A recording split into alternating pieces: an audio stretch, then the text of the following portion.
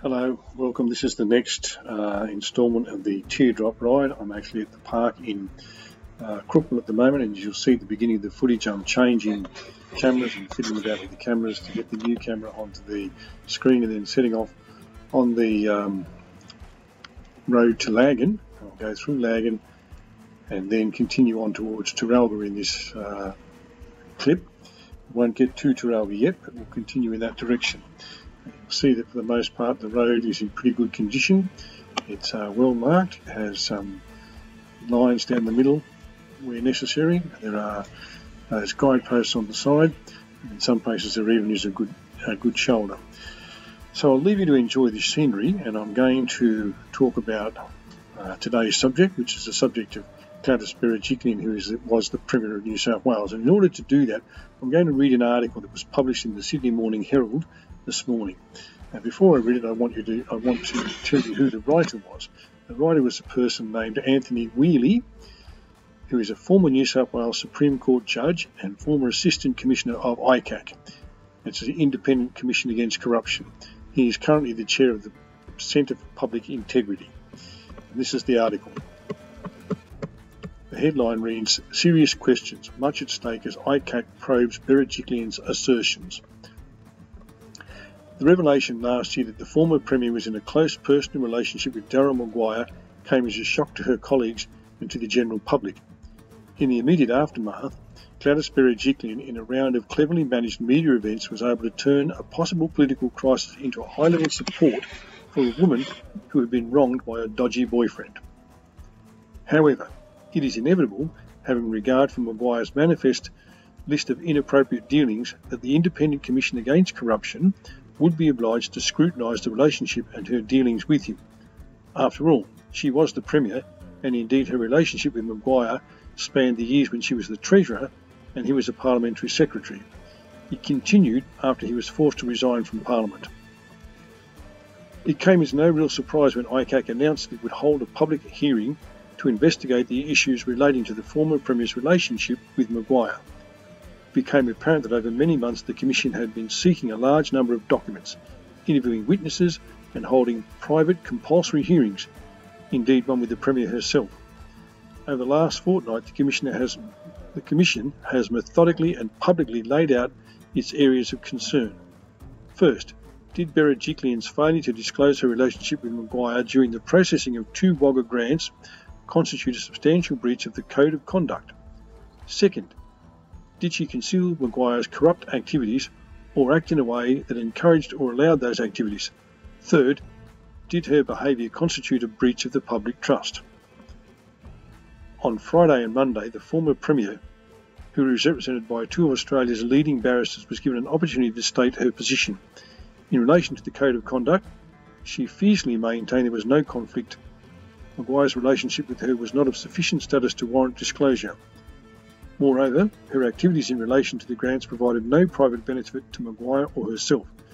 She argued that the grants were for the good of the Wagga community and that her decisions and actions were driven entirely by considerations of public interest. Her relationship with Maguire played no part in those decisions. Any fixing that she did for Maguire was precisely what she would have done and did for other members of Parliament. Against this background, Counsel assisting probed and tested these assertions through a lengthy series of intercepts and other material, much of which has been extensively published and dissected in the media. In particular, a serious issue arose in relation to the intercepts following Maguire's summons to appear before the Commission in July 2018.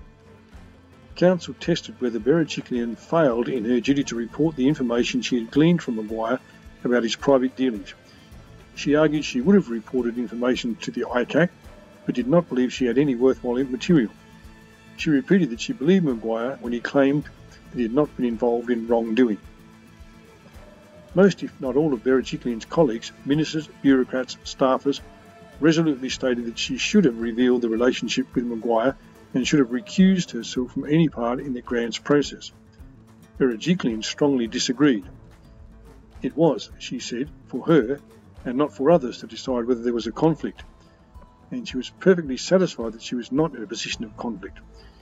She dismissed the suggestions that proper process had not been followed and maintained that she trusted Maguire and When he told her there was nothing inappropriate in his actions, she accepted this and was unaware of his extensive private dealings. At the end of the investigation, probably many months hence, it will be a matter for ICAC to determine whether it accepts or rejects the propositions raised by Berejiklian and her team of lawyers. No doubt her own words or utterances, together with Maguire's chat through the lengthy intercepts, are likely to play an important part in the outcome. There are, however, some significant points to be made even at this stage. The Ministerial Code of Conduct is a formidable document. Mike Baird, in conjunction with ICAC, introduced it in 2014 to usher in a new era of ministerial probity and integrity. At its heart is a necessity for ministers to avoid conflicts of interest, not only actual, but also the perception of conflicts of interest. A substantial breach of the code may constitute corrupt conduct within the meaning of the ICAC legislation. There is much at stake here. What then do we expect of our ministers? In what situation will their undisclosed interests raise real questions of integrity and probity? Is it simply sufficient for a minister to say, I don't think there's a conflict here, so I won't inform the Premier? What if I am the Premier? Does the code even apply to me, or am I in some way above it? Does it really matter, and do we as a community have better things to do with our time than worry about abstract issues of integrity? The answers to these questions are not without difficulty. However, I believe the community should care and does care about ministerial and parliamentary integrity. Generally, our trust in politicians is at a low ebb.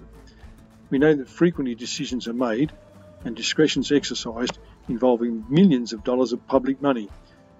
Surely it can never be right that decisions of this kind are made to please your mates, to reward your donors, or simply to defeat your opponents. And by what standards does the minister determine for himself that he is not in a position of conflict, when he must know that, were he to reveal that relationship, his senior colleagues would insist he step aside from any significant decisions involving that person?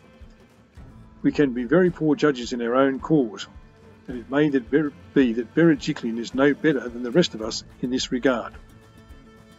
It is difficult to understand why Berejiklian, shrewd and diligent as she is, apparently turned a blind eye to the inevitable perception of conflict in her continuing assistance to Maguire's electoral pursuits. Everybody else can see it. Why couldn't she? It is a manifest breach of the Code of Conduct for a minister to knowingly conceal a potential conflict from the Premier. Surely it would have been a simple matter for Berejiklian to have a private discussion with the Premier, Baird, and tell him of her relationship and take guidance and counsel as to whether she should take part in discussions affecting the Wagga electorate. It would have been such a simple step to take and would have avoided the controversy and perhaps made it unnecessary for the Premier to resign. These are serious questions and they go to the heart of ministerial integrity and probity. The final observation: despite the usual attacks being made on ICAC's role as the guardian of integrity, this has been a very well controlled public hearing. It has been moderate, cautious and careful. Both the Commission and Council assisting have taken great care to avoid it becoming a trial by media. Indeed, it is not a trial at all. It is a continuing investigation, with procedural fairness well on display. The Commission is to be commended for its respectful way it has conducted itself. Those who continue to criticise it are those who do not wish to see integrity sustained at the highest levels of government. Now I repeat, that article was written by Anthony Wheely, a former New South Wales Supreme Court judge and former Assistant Commissioner of the ICAC. So he, you would assume, knows a thing or two about what constitutes corruption, what doesn't constitute corruption, and knows a thing or two about what constitutes inappropriate behaviour by a politician. Now, I acknowledge that our politicians are fair game for criticism many times. I also acknowledge that many politicians are probably honest, decent, hard-working people who do the right thing and do what is expected of them.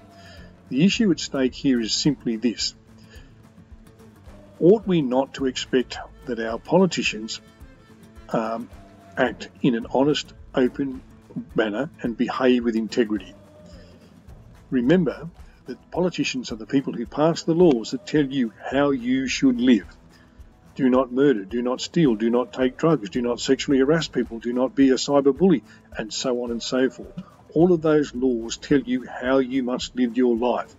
Ignorance of the law is not an excuse for not obeying the law, and there are all sorts of punishments that can accrue for not obeying a law, from simple fines to prison sentences.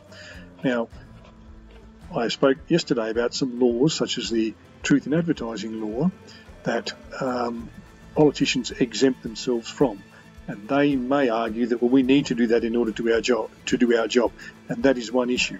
But the issue of whether they should be honest and act with integrity is entirely different. If we cannot believe or do not have the faith that a person we've elected to Parliament is acting in the best interests of the state or the best interests of their electorate and doing what they are required to do to represent their electorate in the best way they possibly can, but rather they're acting because of some secret relationship they have with the person or because of some person who's donated money to their campaign, then we have lost faith in our government. Now, the second issue that's at stake here is, again, a simple matter. When the government, be it the federal government, the state government, or even the local council, when they say, we are going to spend an amount of money to do this thing, whatever the thing is that they're going to do, they're spending your money that you pay in rates, your money that you pay in taxes and charges.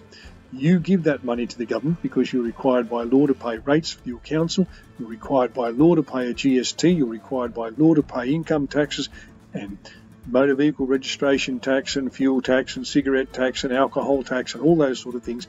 You are required to pay those things, and you pay them because you want the government to do things like provide schools, hospitals, fix roads, employ doctors, employ teachers, employ nurses, or whatever it is that you want them to do.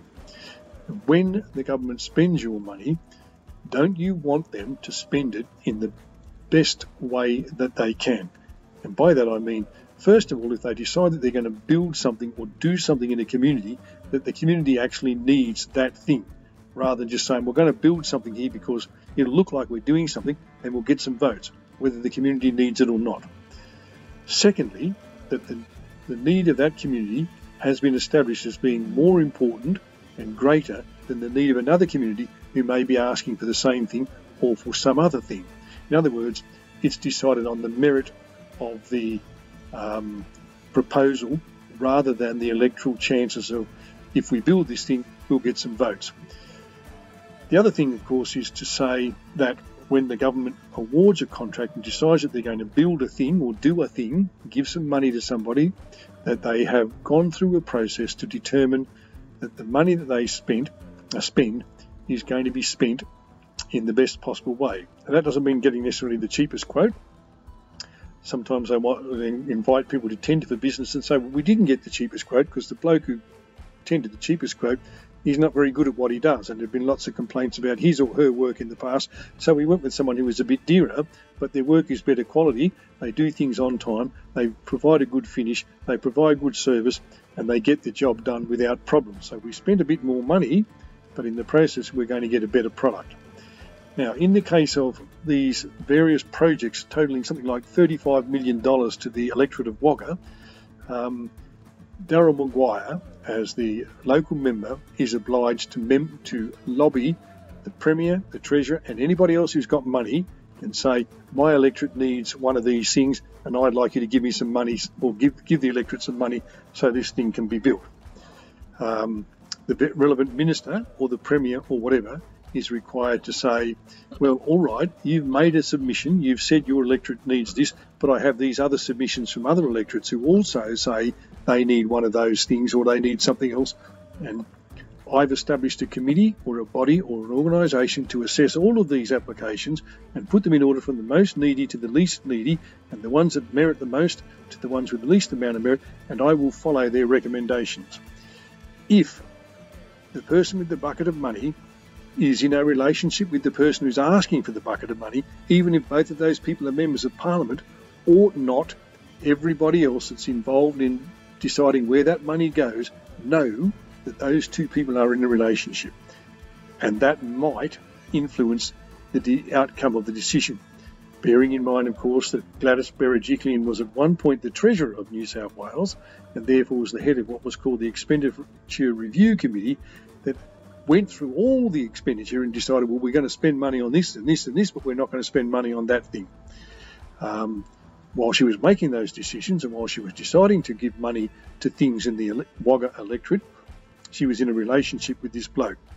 Now, she says the relationship wasn't that important that she felt she should declare it, but she told radio interviewers after it was revealed, this interview, after this relationship was revealed, she told radio interviewers that she thought she was in love with him.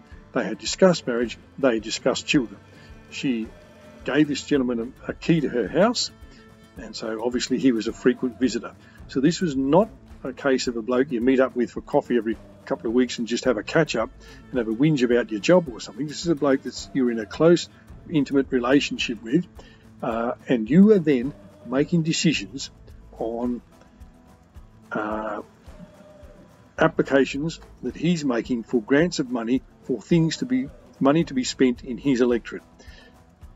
There is clearly a conflict of interest there. There was a requirement of the ministerial code that she reveal that conflict of interest, and she didn't do so.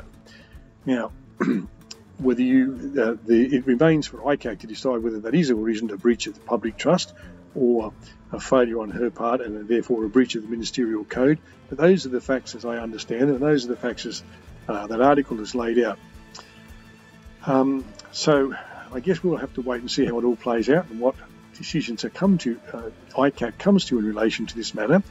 But I think it's more than a case of just a poor woman, and bearing in mind this is a woman in her 50s who's a mature, experienced woman that's been around politics for a long time. She's not some 20-year-old fresh out of university, doesn't know what she's doing type. She's been around the block a few times. She knows what she's doing. I don't think we can get away with saying, well, she's just a poor, misunderstood woman who's been caught up by a dodgy boyfriend or some bloke she's met on a dating site, and he's played her for a mug, and she's now in the position that she's in. All right, well, that's my view on the Gladys Berejiklian situation. So thank you for listening. If you have any opinion or any feedback, please feel free to offer it either in the Facebook posting of this or in the YouTube posting. I hope you enjoyed the scenery. The next clip will take us further along the road along the Taralga road, possibly into the village of Taralga, and I'll talk to you more when I get to that point. So thank you for watching, and I hope to speak to you again soon.